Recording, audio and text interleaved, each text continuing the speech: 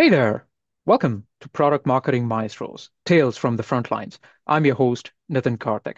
As a top product marketing voice, I've always found that real-world case studies are the true litmus test for the effectiveness of any product marketing strategy. And that is why in this show, we dive into the minds of industry titans, as well as rising stars, unpacking their expertise in action-packed episodes, showcasing the power of product marketing through real-world case studies. And today, my friends, we are joined by product marketing maestro Aphrodite Brinsmead in New York. Aphrodite is a seasoned B2B product marketing leader and content creator with extensive experience in both early stage startups and large enterprises. Most recently, as director of product marketing at Duro, she founded the product marketing function, driving 100% year over year organic traffic growth and launching successful product features. Aphrodite has a strong background as an industry analyst, having spent a decade at Omdia, which is formerly Ovum, advising top tech companies on go to market strategies. She is known for her expertise in market research, B2B marketing, and storytelling, always prioritizing the customer in her marketing campaigns. Based in New York, she is passionate about SaaS, go to market strategy, and startups. And with that, let's welcome Aphrodite. Aphrodite, welcome to the show. Hi, Nitin. I'm really excited to be here and chat about some of the product marketing challenges I've seen in the industry.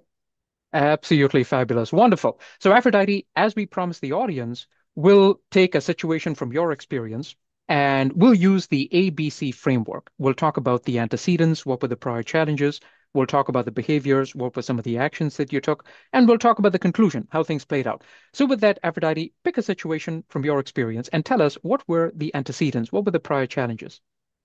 So, I want to talk about the relationship between sales and marketing. I think it's a super important relationship in any organization, particularly when there's a long, complex sales cycle. And this is actually something I've written about already for the Product Marketing Alliance. And what I want to talk about is when I think every product marketer has had salespeople reach out to them and say, I can't find this content, make me more one pages, like jump into this pitch tomorrow and help me just update it for this client. And you, as a product marketer, you can be a little overwhelmed with these requests, or perhaps you've already organized all of the content and shared it 100 times with the salespeople. So yeah, to talk about the sales process, how to improve it with content, how to figure out getting salespeople the right materials at the right stage so that they can improve the conversation and ultimately close deals and make more revenue for the company. That's right. More revenue for the company. That's the ultimate goal, right? One team, one dream. So I love it. So this is, I think, a challenge that many of our folks in the audience would be faced with as well. So, okay, thank you, Aphrodite, for laying out the challenges. Now let's talk about the behavior. So tell us, what are some of the actions that we can expect to see in situations like this? Yeah, so at a previous company I worked at, we had a really long, complex sales cycle. It was an ad tech company. And in an ideal world, the sales cycle would take 6 months, but it could often take as much as 2 years. So pretty long, many different stakeholders, and need to convince lots of different decision makers, senior leadership, like bring in CIOs in the last minute and help them change their behavior and purchase a new product. Many of the time, some of these big companies were trying to build the solution themselves in-house, or alternatively, common scenario, they were using one of our competitors. And it was our job to convince them that we were the best tool for the job, of course. So one of the projects I worked on pretty early on when I joined there was I collaborated with the VP of sales. And we mapped out every stage of the sales process to figure out from the very first meeting to a deal closed won, what would be the ideal presentations that a salesperson would come to market with, how we would talk to the prospect and how we would convince them to move to the next stage of the sales cycle and continue with the evaluations. So as part of that, we had a standard first meeting deck that everyone in the company, all the account directors were using. But after that, there wasn't much standardization. So we wanted to create something that everyone could follow and find collateral for those different stages.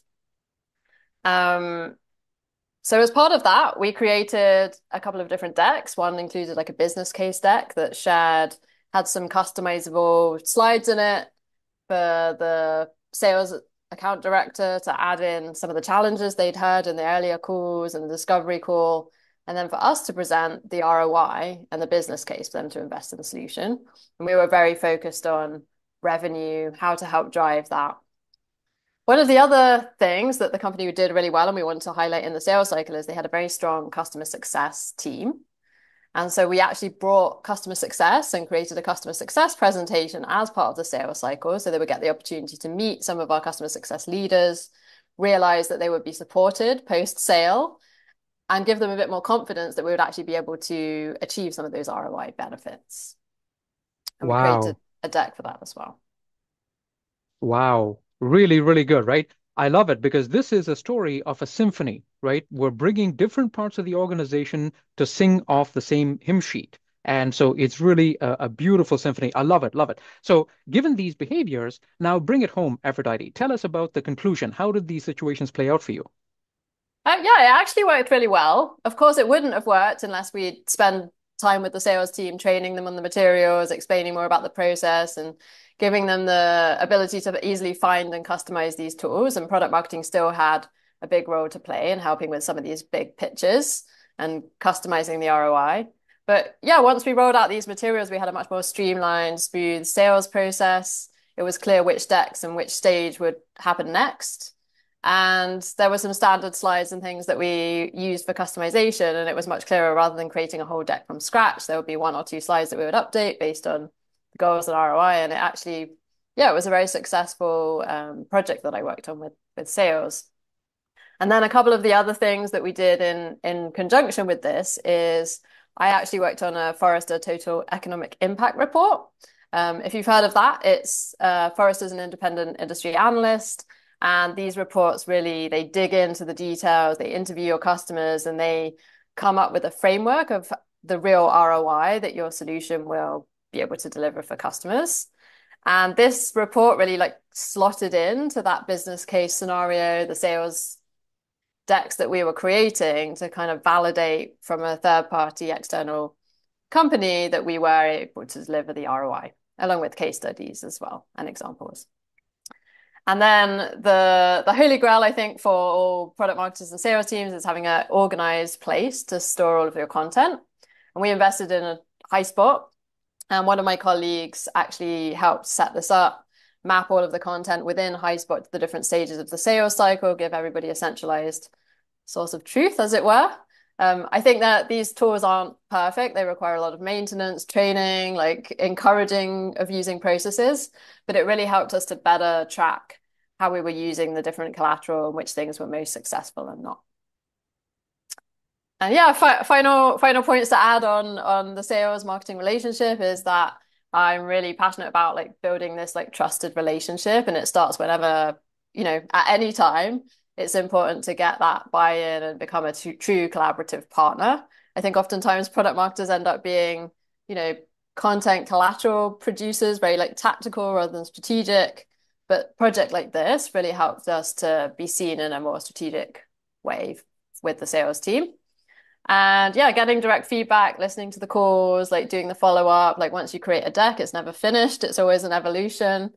And your work never stops. So you want to make sure that you're getting regular input from the sales team, listening to prospects and their feedback and making sure that it's really resonating. Beautiful, beautiful. Wow. Look at this. You brought this whole story home, and I love it because it's not just about product marketing, right? Product marketing, of course, is a very important piece, but not the only piece in the puzzle. So you brought all these other teams in, and you talk about how product marketing is not just tactical. We're not just order takers, right? We can also be very, very strategic. So love those lessons in there. Excellent. So thank you, Aphrodite. Folks, definitely reach out to Aphrodite. Now tell us, Aphrodite, if people wanted to reach out to you, where can they learn more and find out what's next for you? Well, you can always find me on LinkedIn. I probably spend way too much time on there, but I'm also in the process of setting up my own product marketing B2B tech blog, which you can see the early stages of it at aphroditebrinsmead.com. It's still in its infancy, so patience, please.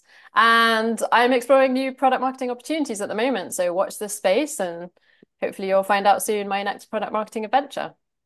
Absolutely fabulous. We just cannot wait for that, Aphrodite. So all the best on that. And folks, definitely reach out to Aphrodite for more great advice like this. And armed with that knowledge, onward and upward.